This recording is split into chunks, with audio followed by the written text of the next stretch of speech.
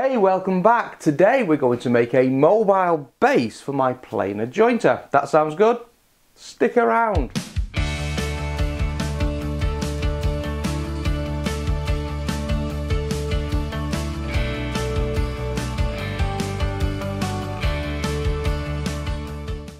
So mobile base is something I've been meaning to build for a while, and while I've got some downtime in the workshop, good as time to do it as any.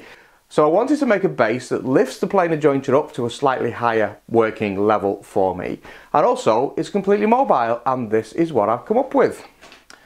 This is our mobile base. It's made of oak. It's finished with a couple of coats of Osmo for no other reason than I had it lying around the workshop. It's got these two large joists here going across, and these are 60 by 45 stock. As I say, it's all made of oak, and it's got an internal frame that the planer jointer sits on. Now this internal frame is dadoed in quite a long way into these main joists. So the idea is the main weight of the machine sits on here and it's transferred into these joists, and that makes it super strong. It's also got this lip here, and that's basically making a 2-ply joint out of oak. The grain here orientated differently to the grain on this one, and that just gives me a lot of strength down this piece here. It also gives a little lip that the end of the planer jointer can butt up to. There's a second one of these that eventually will slot into this part of the frame here, and as you can see, I've not yet treated that. I just masked it off when I finished the material, and that's purely so I can put some glue on here once I get the planer jointer in place, and that will clip on to there. On the back of the frame, we've got just a number of these swiveling casters on it, and these are the type that lock the wheel and also the axle on the casters so they don't move. I've put them on the outside of the frame, so all the weight and all the stability is in the middle. That's the centre of gravity here, but also so I can get maximum working surface as these revolve as I move the planer joint around. So that's basically the design. The plans are available as part of my YouTube bundle over on the website www.thewoodgrafter.com. So with that said, let's have a look how I made this. Like all good projects, it starts with looking at the drawings. I'm taking the cutting lists, I'm taking the diagrams, and I'm just working out what stock I've got. Now this is made up of scrap oak knocking around the workshop, so I'm just working out what part can go where. Now with all the stock identified and everything labelled up for a part number, I'm over to the capex, and I just bring the stock down to its final dimensions before fixing it on the planer jointer.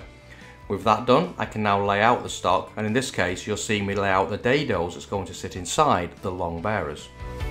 I then use a router to make the channel. I plunge down at one end of the channel to define one end, and I repeat that at the other end. And then I can use these two holes to actually go down and make the channel itself. I slowly work down to the appropriate depth, and I also repeat the activity to work to the total width of the channel. And I make sure that I repeat this in both pieces of stock, make sure both are perfectly lined up. And don't worry about that jagged end you can see, we're going to clean that up now with a chisel. So bringing the chisel in, I can then square the end off before finally testing this for fit with the two pieces.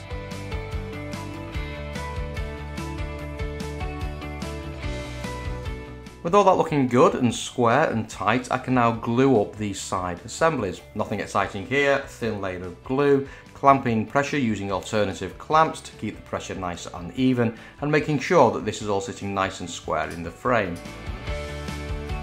Now the rest of the assembly is going to be dominoed together, so here I'm just marking out for those all important domino cuts. Then no surprise, come in with the domino and cut all the holes in the end pieces. Having that done, I can then dry assemble this thing, and here I'm measuring up the final width of this internal frame. That allows me to cut the middle cross member, and then once that's down to size, no problems, I come back in and I make some more domino holes inside that, and now I'm ready for the final glue up. So I start with the middle frame, gluing up that H piece. I then bring in the end assemblies, bringing everything up so it's nice and tight, but not too tight. Then I use a hammer to actually bring this thing into alignment, making sure it's all smooth, and then I clamp the thing into its final position. A couple of coats of Osmo poly finish, as always in my workshop, finishes off to a nice high sheen. Leave that to dry overnight, and then I can drill some pilot holes, and now I can screw in those all important casters. All 4 casters in place, this frame is now pretty much good to go, and I can drop the machine onto it. And there you go, a mobile planer jointer. Frames works pretty well. Now I did make a mistake. I didn't allow this extrusion here at the back. I took the measurements from the front and didn't check the back. I just assumed it was all the same. So I've just routed out a small profile inside here for the planer jointer to sit inside.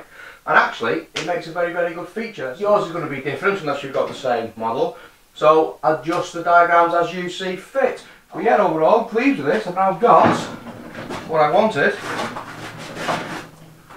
A mobile base. Hope you found this useful. I'll see you next time for another episode on the Woodgrafter.